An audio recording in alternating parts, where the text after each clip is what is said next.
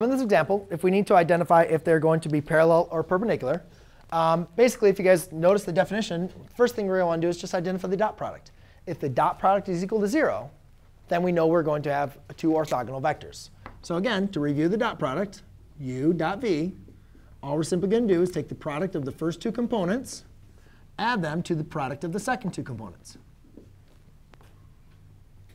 This times this plus this times this.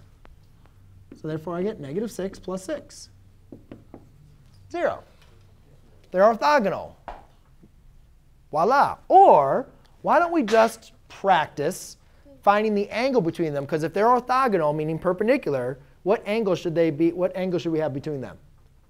90, right? Perpendicular lines have 90 degrees, right? So why don't we just go and practice that just to kind of verify using that other formula? So remember, the other formula is going to be the dot product divided by the magnitude of u, times the magnitude of v. So therefore, cosine of theta equals u dot v, which you already know is 0.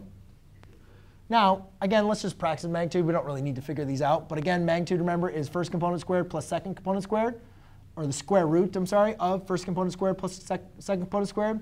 So this is going to be 4 plus 5 when you square them. So it's going to be the square root of 5. And that's going to be times, not dot product, but times. This is going to be 9 plus 6. That'd be 45. Now again, that's a waste of time because 0 divided by anything is just going to be 0, right?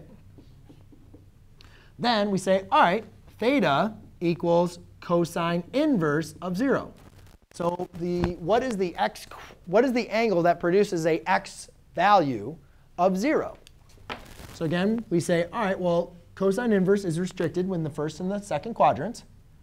And we're looking for the angle that produces x as 0.